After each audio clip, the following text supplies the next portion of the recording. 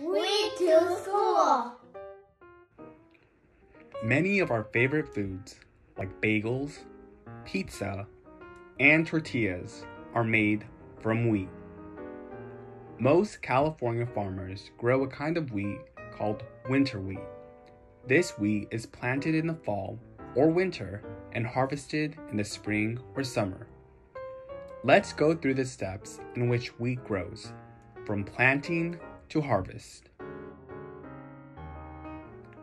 First, the farmer prepares the soil late in the summer. He or she spends many hours on a tractor, turning the soil and breaking it into fine particles.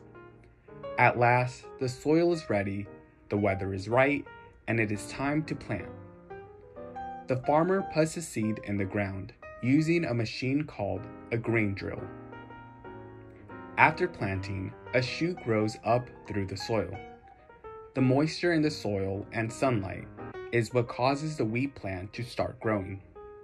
The plant grows tall and develops green leaves. Each plant grows by producing more leaves and new stalks from the base of the plant. The new stalks are called tillers. In the spring, the warm, moist days make the wheat plant grow quickly. Each tiller can form another head of wheat. Most varieties of wheat grow between 2 and 4 feet tall. As the weather turns warmer, the wheat turns from green to tan, and finally to a golden color that tells the farmer it is time for harvest. To check that the wheat is ripe, farmers examine the wheat to see if it's dry enough.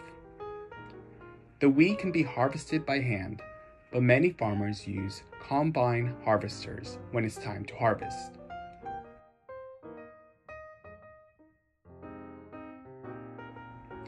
After harvest and milling, the wheat flour will be used to make all of our favorite foods,